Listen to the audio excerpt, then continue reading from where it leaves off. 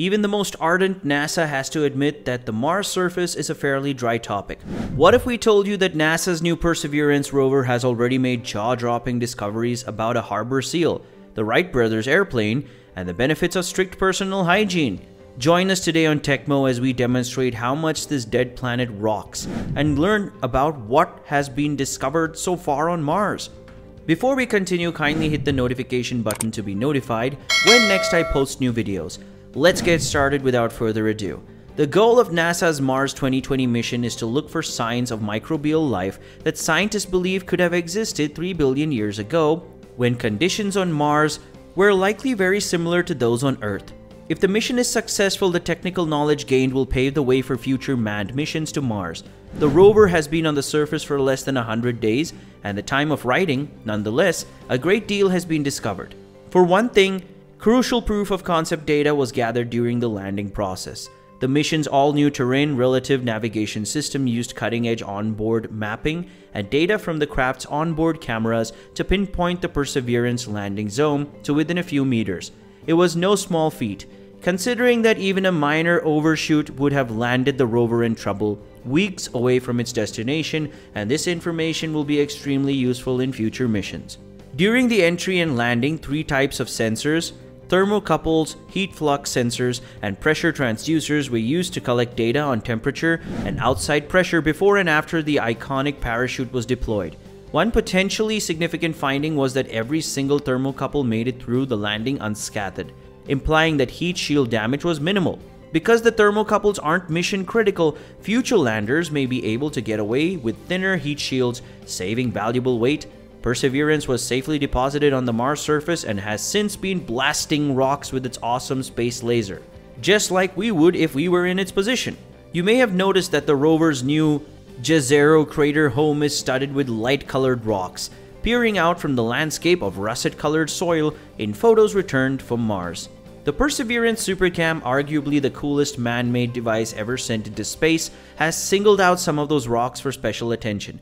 SuperCam approaches its target stone and fires a tiny pinpoint laser that can be precisely up to 7 meters away. When the powerful beam strikes the rock, it creates a brief cloud of plasma made up of free-floating ions and electrons.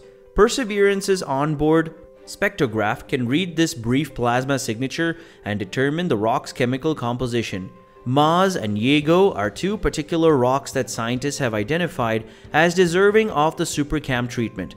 By the way, they're not words from the Navajo dialect, coined by Aaron Yazzie, a NASA engineer and proud member of the Navajo Nation. Maz, which means Mars, and Yago, which means diligent, are both basalt-like in composition, so they are ingenious, as in they came from a volcano. But more importantly, they appear to have been shaped into their current shape in a long ago watery environment. If proof were needed that Mars wasn't always such a dry subject, here it is. The harbor seal is another notable rock that Perseverance has explored. NASA believes that the natural erosion of powerful northwesterly winds sculpted it into a sinuous likeness of the playful marine carnivore. This finding backs up previous weather predictions for the Mars atmosphere. For researchers, this is a valid and useful data point.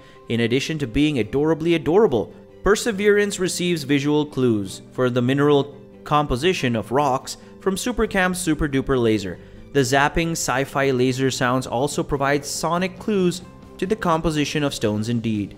Thanks to Perseverance's onboard battery of microphones, one of the most groundbreaking aspects of this mission thus far has been the ability for anyone on Earth to listen in on the Mars soundscape. A soundtrack of the rover's heavy metal wheels clanging and banging across the hard rocking Mars terrain has also been released on NASA's SoundCloud. In addition to the pew-pew of the laser, not to mention the eerie ambient susurration of extraterrestrial winds, which can be heard online by anyone who wants to listen. It's almost magical. Perseverance's marvelous MOXIE unit has performed nothing short of alchemy in converting base CO2 into life-giving oxygen. MOXIE is a gold-plated gizmo about the size of a car battery that stands for Mars Oxygen In Situ Resource Utilization Experiment. It works by diffusing CO2 from the atmosphere through a non-porous yttria-stabilized zirconia or YSZ disc sandwiched between 2 porous electrodes. It also produces a modest but historic 5 grams of oxygen, and this equates to approximately 10 minutes of breathable air. MOXIE isn't just the first instrument to produce oxygen on another planet, paving the way for humanity to colonize space. It's also the first of its kind, allowing future missions to live off the land, utilizing elements of another world's environment as fuel. This is referred to as in situ resource utilization by fancy engineers. That is, local CO2 is used to make oxygen, which is then used to make rocket propellant, and that is much more difficult as a task than simply breathing air. A future mission would require approximately 15,000 pounds or 7 metric tons of rocket fuel and 25 metric tons of oxygen to launch, say, 4 astronauts off the Mars surface. That's far too much to transport from Earth. Those 4 astronauts, on the other hand, would only require about 1 metric ton of oxygen to breathe, and MOXIE has shown that it can be done, at least by a larger descendant unit.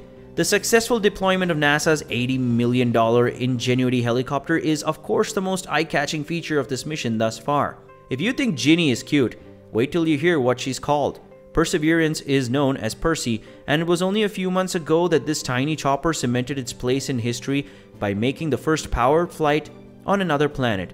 It's a miracle it made it through the journey at all. Even if Ingenuity had crashed after the first flight, we would still have achieved a couple of significant milestones. A NASA technician told Reddit users surviving launch, charging while en route, entering, descending and landing, deploying from the rover, and surviving the frigid Martian nights aren't an easy task. Making an airworthy vehicle small enough to bestow on an interplanetary rover is an incredible achievement, and it paves the way for future missions to explore areas where rovers aren't allowed. Engineers are currently collecting data from this one-of-a-kind thin air copter to use in the design of smart micro drones, or drones that fly at a high altitude, for applications on the ground. The solar panels mounted near Ginny's rotor blades were one particularly striking scientific observation. Engineers spent a long time trying to figure out if there was any way to prevent the panels from attracting and losing power due to the inevitable coating of Mars dust. Various solutions such as mini windscreen wipers were proposed and rejected due to their added complexity and weight. When the dual rotors started spinning, however, technicians noticed Ginny's solar output increased by a couple of percentage points. Engineers theorized that this is because the blade's airflow self-cleaned Ginny's dusty solar panels. Even on Mars, cleanliness is important. Ginny is also transporting a unique payload, a square of fabric the size of a postage stamp that was once part of the Wright brothers' historic 1903 flying plane, was carefully attached to the craft as a tribute to the true aviation logs. Now it's still up there. And that's all for today, folks. I hope you liked this video, and if you did, make sure to hit the like button and subscribe to our channel so you can never miss another amazing video from us. Until next time.